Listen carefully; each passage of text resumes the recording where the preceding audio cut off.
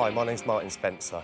I had the shock of my life a couple of days ago when Noel Edmonds turned up at my work and he gave me an offer to play Deal or No Deal live. I've come here, I've had a fabulous time and met lots of lovely people. My intention was to marry my partner, my fiancée Ruth, and give her the wedding that she does deserve.